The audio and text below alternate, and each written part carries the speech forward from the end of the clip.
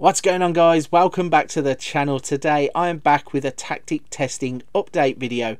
Previously on the channel I ran some tests on the GYRFM Swansalona V2. This is a tactic that was created for FM22 and I put it in FM23 and see if it would hold up against the new game. Now it ran with some pretty impressive results.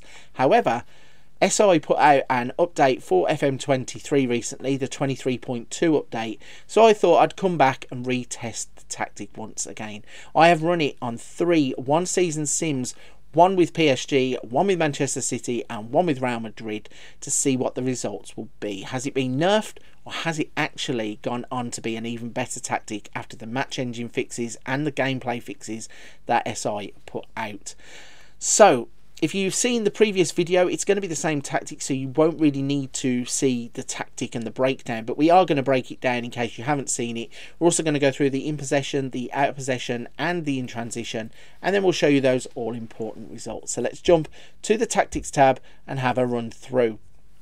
So the tactic is a 4-2-3-1, as I said, exactly the same tactic, but if you haven't got it from the previous video, there will be a link in the description down below. It's an attacking formation that should score a lot of goals. Let's break down some positions then. We start off with a sweeper keeper on defend. We have a fullback on the left hand side on attack. You will have 2 central defenders in the middle. And on the right hand side you will have an attacking fullback.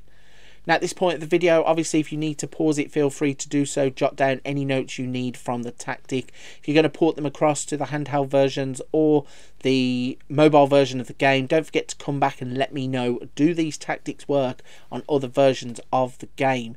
Some of these tactics I think are pretty much PC exclusive, but it would be very interesting to see if the crop of tactics that we get for FM23 would work outside of this version.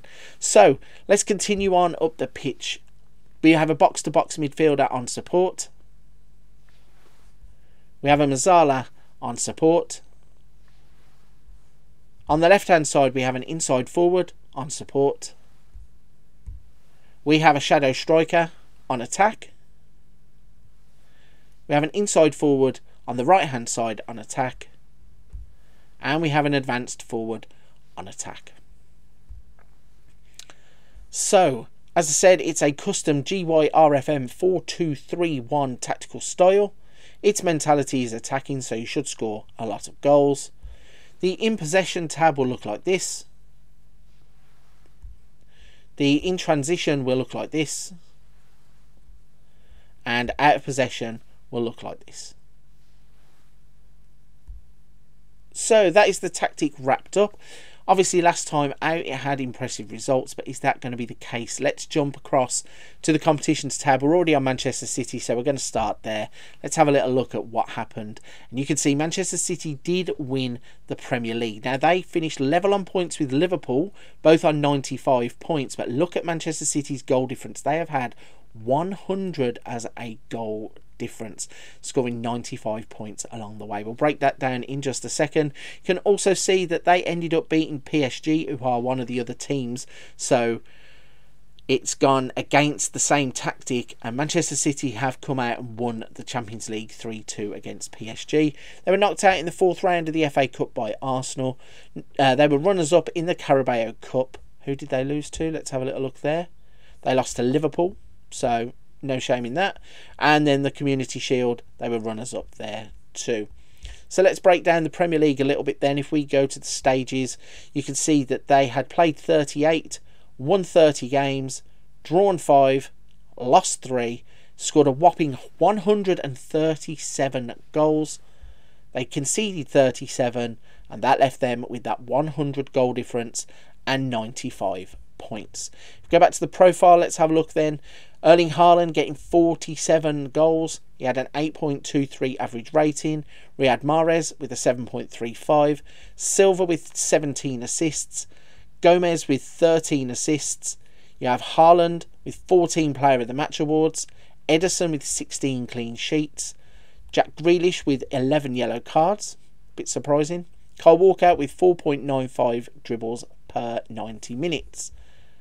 So an impressive start then. As we look at Manchester City, you can see that they have won a double, a Premier League and a Champions League double. Now we know that PSG get to the final also, so let's switch over to PSG and see what happened in the French League. And again, you can see straight away on the landing page, we have another success in terms of the league. We have a Centurion season in 100 points. They have a goal difference of 130. 130 for goal difference. They were runners up in the Champions League obviously, but they did go on to do a domestic treble by winning the French Cup and the Trophée de Champion, winning that at the start of the season. So Liga 1 Uber Eats, let's have a look at that. If we go to the stages, you can see they won the league quite comfortably. They played 38, won 32 games, drew 4, lost 2, scored 157 goals.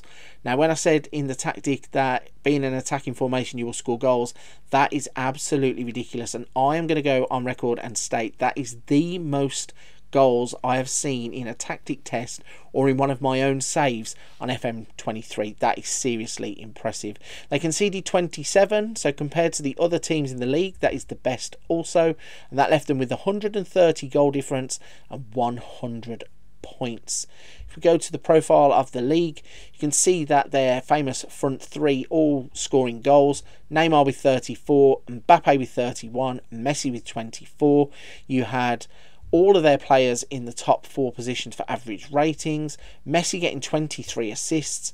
You had Player of the Match awards, 9 for Messi, 9 for Mbappe, 18 clean sheets for Donnarumma, and then Bernat 6.05 dribbles per 90 minutes. If we go back to the competitions tab, as I said, we know that they were runners up to Manchester City there. In terms of the French Cup, they beat Rennes 6-0 in the final of that, and at the start of the season in the Trophée de Champion they beat Nantes 4-2.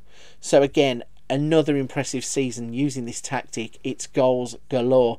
One final season to run then. Let's look at Real Madrid and what they could achieve, and once again you can see Real Madrid are champions in Spain. If we go and break that one down, Spanish First Division, let's look at the stages. So they won the league, 38 played, 29 games won, 2 games drawn. They did lose 7 times using this formation, but they scored 132 goals, 40 goals conceded, 92 goal difference and 89 points to win the league.